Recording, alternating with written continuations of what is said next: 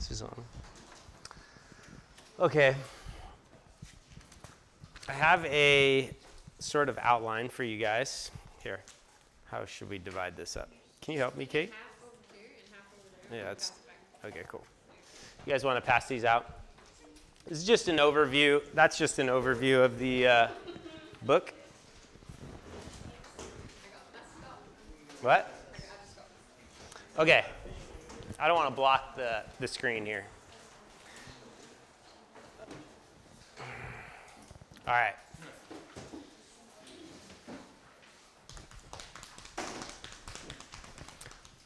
I don't want to pray while the papers are being passed out. It's going to interrupt. It's going to distract. Okay. Oh, I do have... Okay, before we get into the class, Sam, Hayden, and Ryan, were you guys able to clean in here last night? No. Okay. I already talked to Lauren, Faith, and Caitlin. No. Trash, Brett. I heard you've been on it. Brett's been on it. Okay. Lily, Trisha, Leslie, Emma, and Keely. Have you guys been checking on the cars? Yes, not yes. Not yet. How much gas is in them right now? I didn't check today. Okay. Maddie, have you been doing the bathroom? Maddie, Kate? Oh, she's not feeling well. Oh, yeah. Seth, have you been doing the bathroom? No, I haven't. Better than normal. Okay. Only once. You didn't last night, though. Laundry room, Trent and Nick. No? So why am I doing this right now? Because I feel like I have to warn you before we take you out to the service project, okay? So next time, if you guys don't do it, yeah. It's written on your thing if you're supposed to do it. So we can go check. Maybe we'll have tomorrow be our day where we check in on all those. Okay? But tomorrow's the last day of February, or today's the last day of February, so all the duties are going to change tomorrow. Okay? Yes. If you're sick, you have to get someone to fill in your duty, correct? If you're sick, it would be great if you could find somebody to fill in for you. Okay? I know that's probably the last thing on your mind, but that would be ideal. If nothing else, if you're sick, tell me that you're sick and you're not going to be able to do your duty. That way, I can find somebody. But it would be, let's just say you find somebody. What if we're sick of our duty? Can we tell you? Then you're getting a new one tomorrow. Yeah. The Lord is usually better than me at helping with those things. Okay. Lord, thank you for this book of Joshua. Lord, I just pray that you would inspire us, give us faith, and open up our hearts to understand what your word is saying. In Jesus' name, amen. All right, so we're going to jump into Joshua chapter 1. This is kind of my quick summary. I want to explain what is, over and over in the book of Joshua, God says, I will give you the land. And whenever I think of that word gift or give, I always think about Christmas and little Christmas presents under the tree. I don't know if you guys think about that. But we're not talking about Christmas presents under the tree. We're talking about, this is the analogy I came up with. So I'm going to read the first scripture here. Joshua 1 through 2. After the death of Moses, the servant of the Lord said to Joshua, son of Nun, Moses' aide, Moses, my servant, is dead. He's got to tell him the obvious.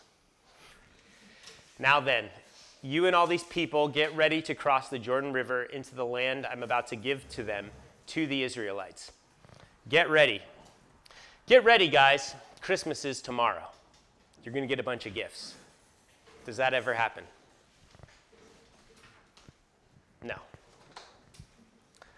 Your parents don't come to you on Christmas Eve and say... Christmas in July before, so that Oh. was awkward. Yeah, that's a little different.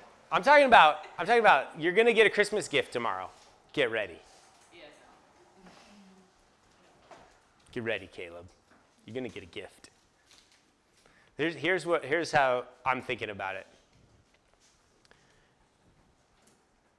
So you're living your life. I kind of alluded to this a couple days ago in a verse of the day. But you're living your life, and I have this written down over here. Might as well look at my notes. Imagine your father runs a massive business, massive corporation. He's got thousands and thousands of employees, thousands of dollars in the bank, all kinds of machinery, equipment, land that this business owns. And he says, over and over, he's been telling you, one day I'm going to give you the business. And then he comes to you one day and says, next week, I'm going to give you the business. Get ready. So what does that mean? That means maybe you've had a couple side hustles. Maybe you've had a couple other things you've been doing to make ends meet, occupy your time. But this is like what you've been waiting for a long time. And it means you're going to move aside all the other things in your life. This gift is not just like an object, but it's going to change your identity. You're now the CEO, right? You have rule over all kinds of employees, resources, machinery. Your identity changes, okay? You're now the CEO. What else? It means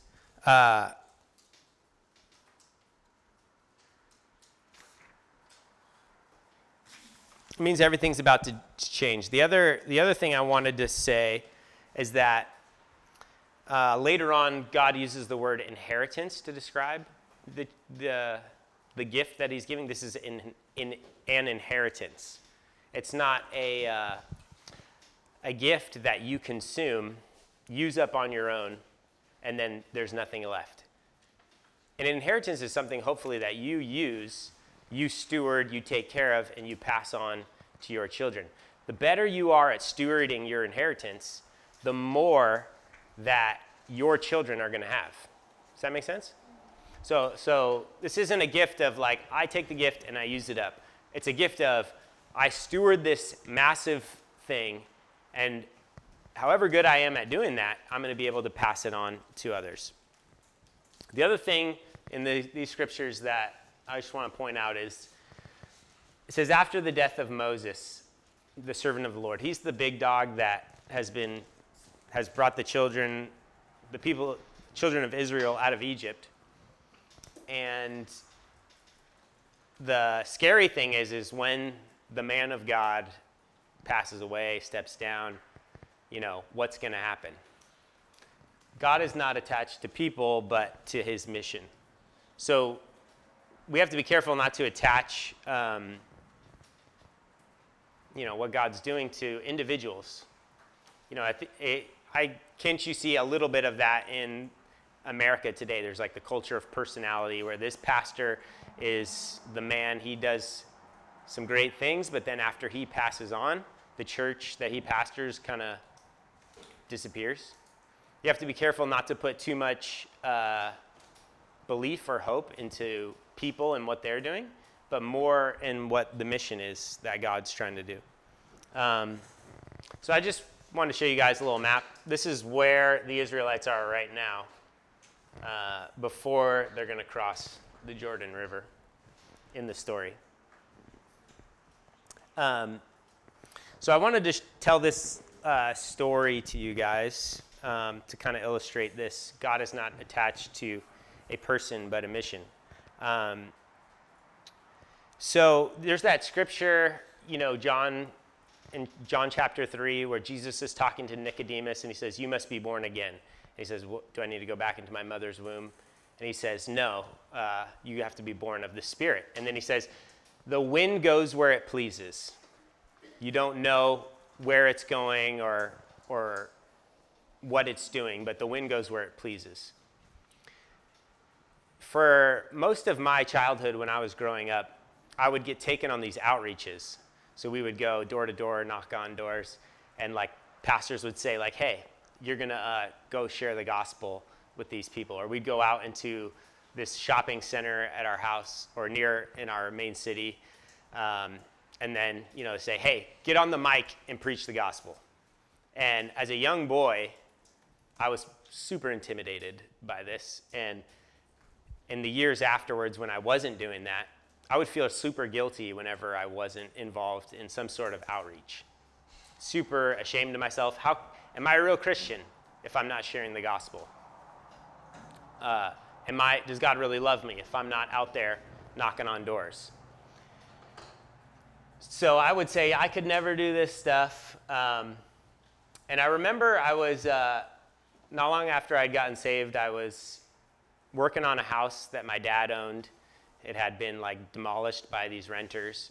And I'm listening to a sermon, and there's a pastor telling a story about someone like me who comes to the pastor and says, like, I just feel terrible. I'm terrified every time I go share the gospel. I'm terrified. And the pastor's sitting there across from the guy, and he goes, well, God still loves you. You don't have to right now. Maybe just know that God loves you. And so the boy leaves the office, and a couple days later, a week later, a couple weeks later, a couple people come up to the pastor and they say, like, hey, what did you tell this guy? All he's been doing is telling people about Jesus. He said, I just told him that he didn't have to, that God still loved him regardless. What I'm trying to say is there's a sense in which the Holy Spirit will empower us to share the gospel.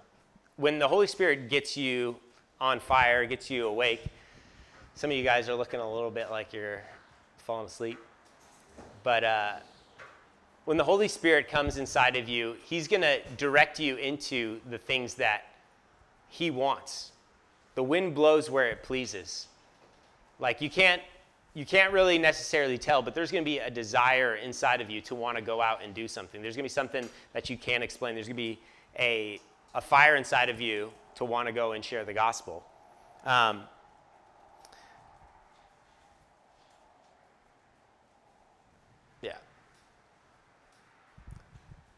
This, I'll come back to that one. So here we go, Joshua 1, 3 through 4. I will give you every place where you set your foot, as I promised Moses. Your territory will extend from the desert in Lebanon to the great river, the Euphrates, all the Hittite country to the Mediterranean Sea in the west. No one will be able to stand against you all the days of your life. As I was with Moses, so I will be with you. I will never leave you nor forsake you. Be strong and courageous, because you will lead this people to inherit the land I swore their ancestors to give them.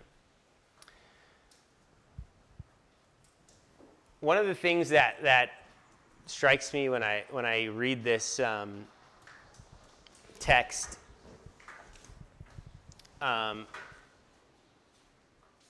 every place you will set your foot, no one will be able to stand against you all the days of your life. As I was with Moses, so I will be with you. I will never leave you nor forsake you. These two scriptures at the end of Jesus' life, he's talking about, this is the Great Commission. This is where Jesus is sending out his disciples. Look at the similarities between these scriptures. Go into all the world and preach the gospel. I will give you every place you set your foot. I will give you every place you set your foot. All authority in heaven and earth has been given to me. Therefore, go making disciples of all nations, baptizing them in the name of the Father, the Son, and the Holy Spirit, teaching them to obey everything I have commanded you. Surely I am with you always, even to the end of the age. No one will be able to stand against you all the days of your life. As I was with Moses, so I will be with you. I will never leave you nor forsake you. I'm just bringing this up because doesn't it excite you guys when you see things in the Old Testament or in the Bible that show up over and over and over? Things that repeat, showing that Jesus is the same yesterday, today, and forever. What are some of the, can I get some volunteers to look up some of these scriptures? What's up? Go for it, Colby. What are you going to take? I'll take John 1:12. Okay. Good. The next one, the Romans 6:23. Romans 6:23. Can we get someone with John 3:34? Caitlin? Keely, what do you want to, where are you going to? Romans 15:5. Anyone else? Okay. 2 Corinthians? I'll do 2 Corinthians. Okay. Sam, you take the next one. John 10:28. Well, maybe you do John 10:28. We got John 3:16 on lock. I'll get 13. What's that? I'll get John 13:34. Okay. And then John 14:27. Anybody? Trisha? Matthew 6:33. Kate? Caleb, you want to take Psalm 2:7-12? We might not get through all these, but what are some of the gifts God has promised us as Christians? Who's got John 1:12? But to all who did receive him, but to all who did receive him, who believed in his name, he gave the right to become children of God. What do you think, Colby? We have the right to become children of God. Yeah. All right. Romans 6:23. The wages of sin is death, but the free gift of God is eternal life in Christ Jesus our Lord. All right. Eternal life. How about John 3:34? For he who God has sent utters the words of God, for he gives the Spirit without measure. Sorry, read the beginning one more time for me. Yeah. For he who God has sent utters the words of God, for he gives the Spirit without measure. He gives the Spirit without measure. So he gives us the Holy Spirit without measure. Let's do Romans 15:5. May the God of endurance and encouragement grant you to live in such harmony with one another in accord with Christ Jesus. Grant you endurance and what? Encouragement. Encouragement. Endurance and encouragement. 2 Corinthians 12:7. Or because of these surpassingly great revelations, therefore, in order to keep me from being conceited, I was given a thorn in my flesh, a messenger of Satan to torment me. A messenger of Satan, a thorn in my flesh. John 3:16, God gave his one and only Son, that whoever may believe in him. John 10:28. I give them eternal life, and they shall never perish. No one will snatch them out of my hand. How about John 13:34? A new commandment I gave to you, that you love one another just as I have loved you. You also are to love one another. So he gives commands. John 14:27. Peace I leave with you. Peace I leave with you. My peace I give to you. Not as the world gives, do I give to you. Let not your hearts be troubled, neither let them be afraid. Gives us peace.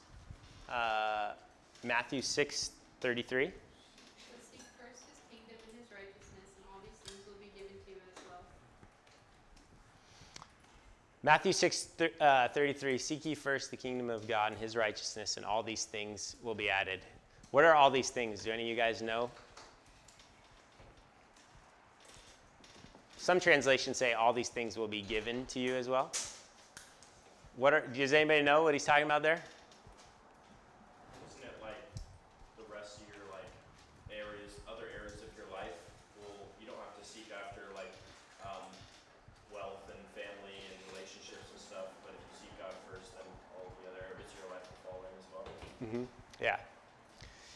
I think he says specifically like what you will eat, what you will drink, what you will wear. What you eat, what you drink, and what you wear will be added to you as well. Now this one, Psalm 2, 7 through 12.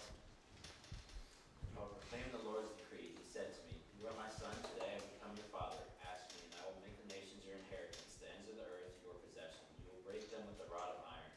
You will dash them to pieces like pottery. Therefore, you kings, be wise, be warned, you rulers of the earth. Serve the Lord with fear and celebrate his rule with trembling.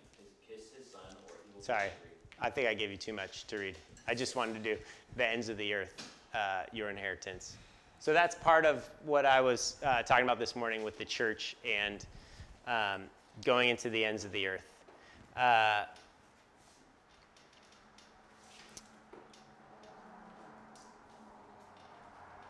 So this is an important one for me, one near and dear to my heart. Somebody want to read Joshua 1, 7 through 9 for us? I can read it. Okay. Be strong and very courageous. Be careful to obey all the law my servant Moses gave you. Do not turn from it to the right or to the left, that you may be successful wherever you go. Keep this book of the law always on your lips. Meditate on it day and night, so that you may be careful to everything written in it. Then you will be prosperous and successful. Have I not commanded you? Be strong and courageous. Do not be afraid. Do not be discouraged. For the Lord your God will be with you wherever you go. Awesome. How is this different than what the world tells us will create success? Then you will be prosperous and successful.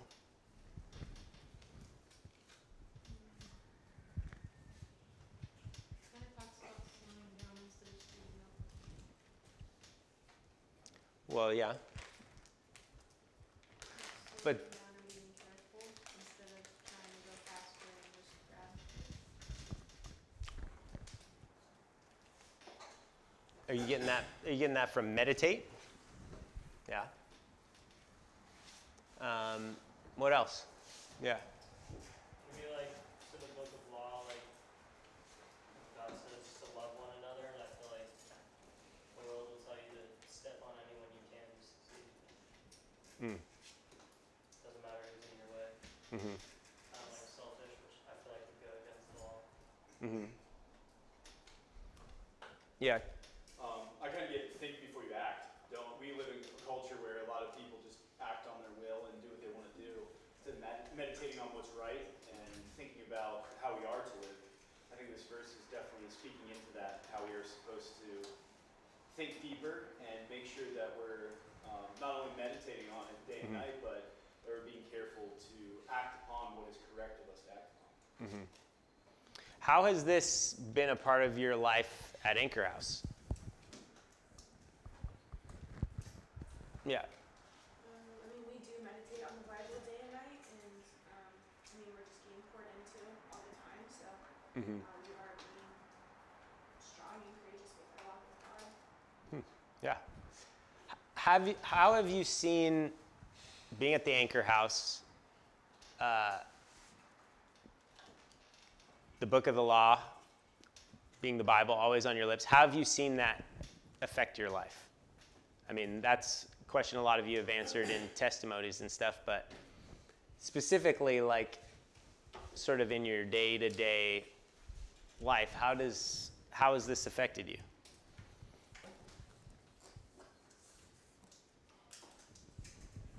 Yeah. It's been fuel. It's offered a way to fill yourself up and then to pour out. Mm-hmm. It's been a way to engage with God and to learn from God. Yeah. Refuel. Yeah. Get energy. Yeah.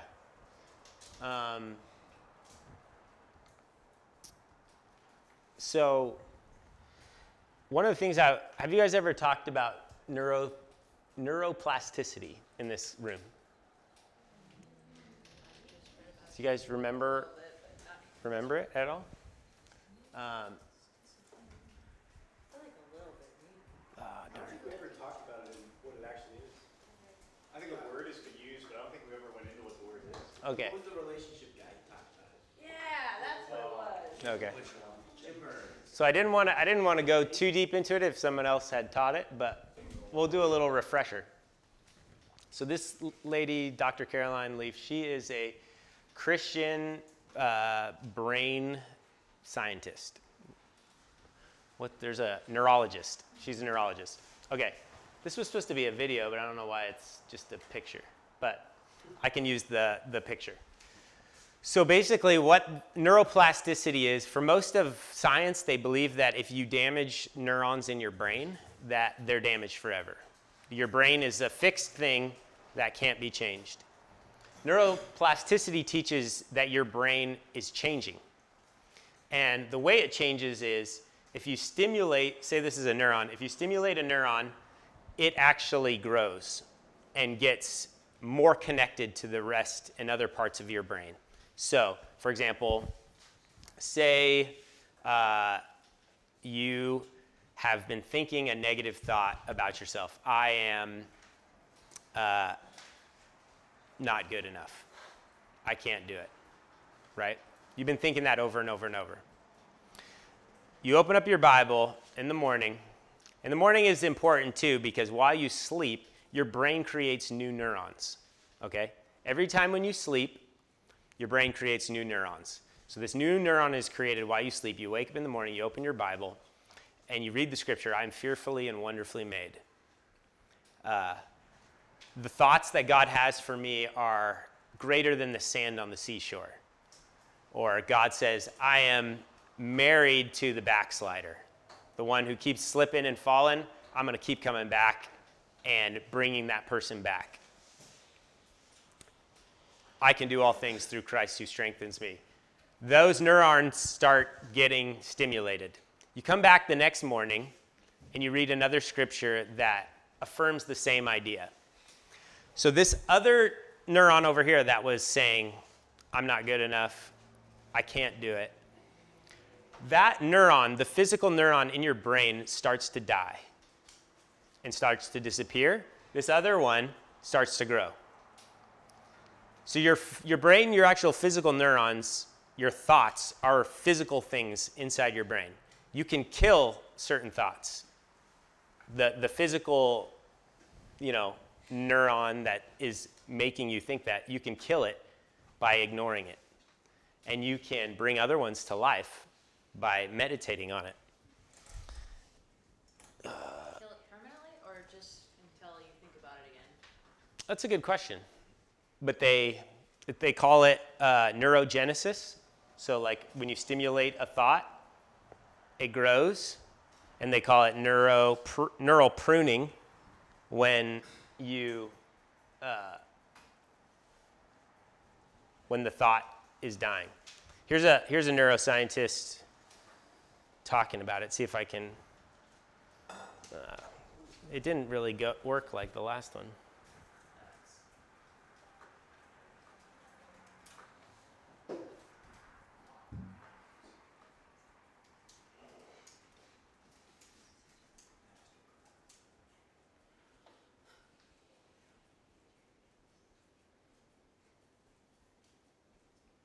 Okay, I'm just going to show you guys a short bit of this.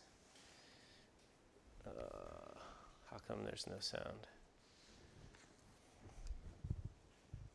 It was a phenomenon known as neurogenesis. And what neurogenesis means is the creation of new neurons when there was none before. This idea is fascinating. The simple shifting between one cell to have more neurons and have more neurogenesis on one side is known as neurogenesis, which is what we describe now. But on the reverse process, something called synaptic pruning, which means if you don't use these nerve cells or you don't use this particular circuit, you will start losing connections. And I think most of you here agree. By show of hands, who has become really good at something through simply by training every day at it? And then by show of hands, who has lost a talent, lost a skill, by not training for a period of time? Simple, right? Neuroscience is much simpler than people. Okay. I don't want to go too deep into that video. But you guys get the idea, yeah? What your thoughts, the thoughts that you think about grow. And the thoughts that you reject will die in your brain. Have you ever guys heard that scripture? Blessed is the man who does not walk in the counsel of the wicked, Psalm chapter 1, nor sit in the seat of mockers, but his delight is in the law of the Lord. He will be like a tree planted by the streams of water, yielding fruit in season. His leaf does not wither, and whatever he does prospers. Okay, Psalm chapter 1. That's what your thoughts look like. They kind of look like trees, don't they?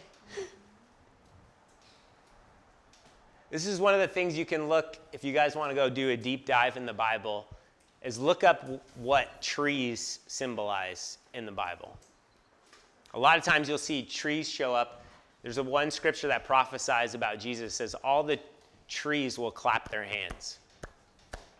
I think what it's talking about is all the people who are righteous, who are like the tree planted by streams of water. All the righteous will rejoice. When Jesus shows up, the righteous rejoice because they're like, this is the guy. This is the guy. So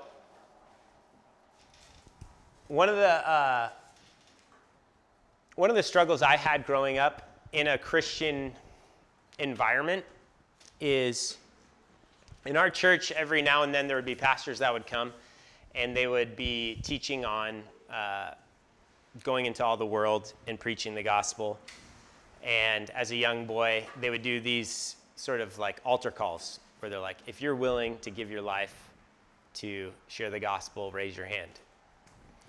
And so I would raise my hand sometimes, feeling very drawn in the moment. And there was always this thought in the back of my head, though, am I doing this to look like a spiritual person, or is this really what I'm supposed to do? How do I know if this is really what God is calling me to do, or is this me just responding to peer pressure?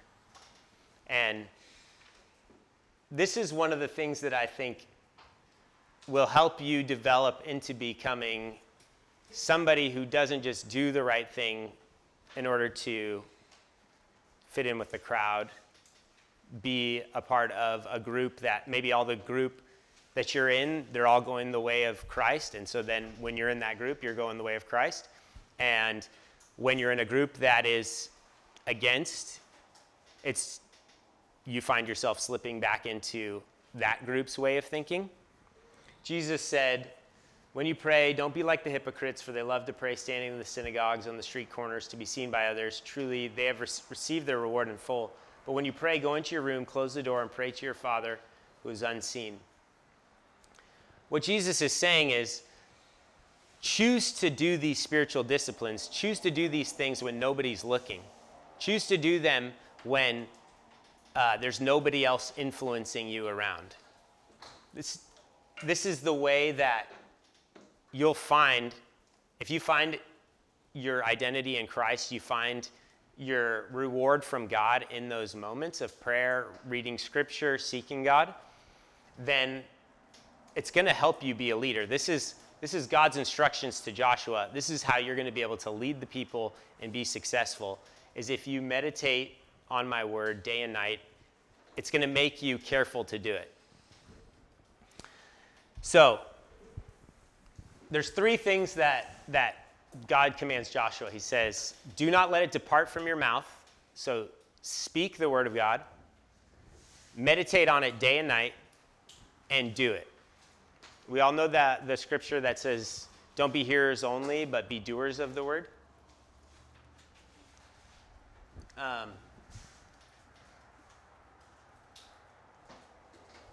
Can you guys all, right now, do you guys all have something to write with?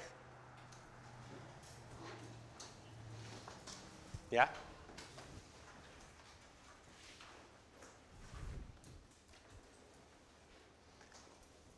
I just want you to take a second, and I want you to try to think of a scripture.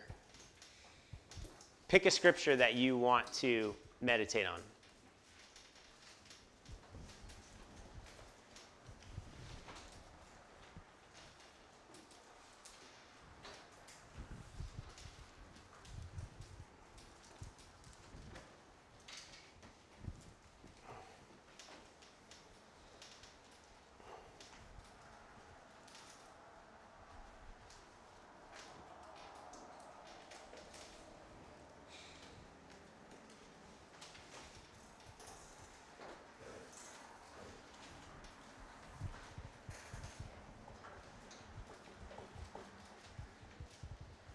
Okay. Homework assignment is to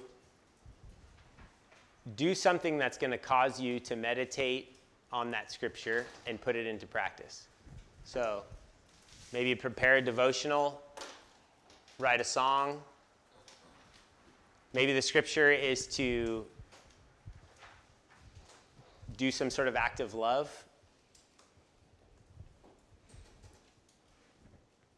If you guys, this is kind of the challenge or takeaway from this text. I want to skip ahead since we only have a few more minutes of class.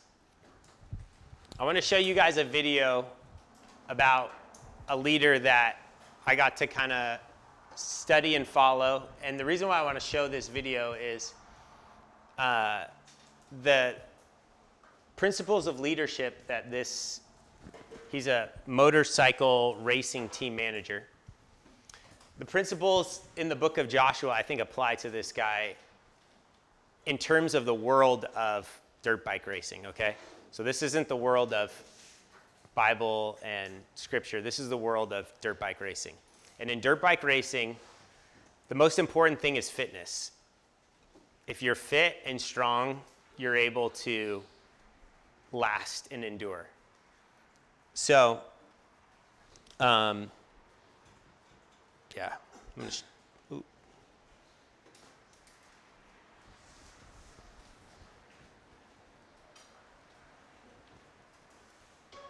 When you fly with Southwest, we give you alcohol.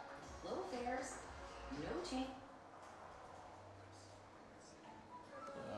no.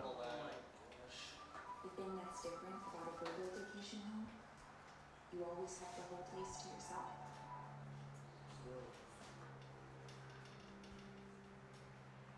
Oh, jeez.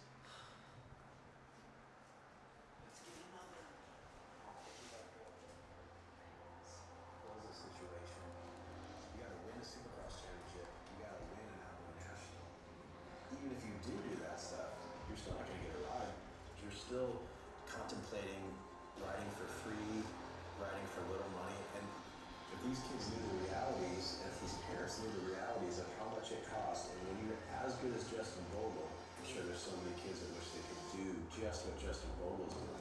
Yeah, under 99% of the population. What does Justin say to them? They don't even think about it? Put your bike away and try something else because look at me. Unfortunately for a guy like Justin, he's had some crazy injuries along that path, and your value just starts to take these steps down, to the point where, he got into a situation where he didn't have a ride. How many people wrote him off? How many people in the industry said, oh, he's never going to do anything again, he was overpaid, he didn't care, he didn't try. It's like, you have to remind the industry of what the kid's capable of. What is he capable of? He's capable of winning. He's already proved that. But everyone's always thinking there's a Ricky or a James or a RV or a Guns that's just waiting in the wings. Then look at history. There aren't that many of them. There's not that many of them that are behind the next guy. Cooper Webb, he wasn't able to adapt to the 450.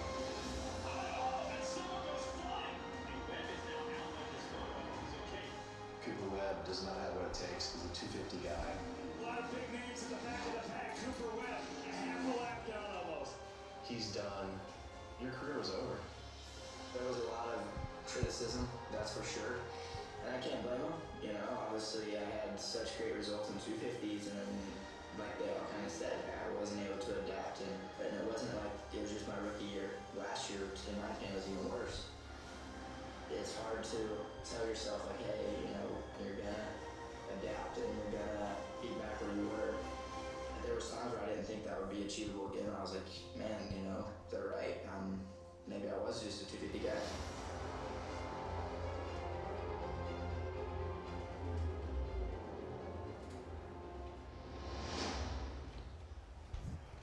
I pulled up your Wikipedia. I'm just going to read you the first paragraph.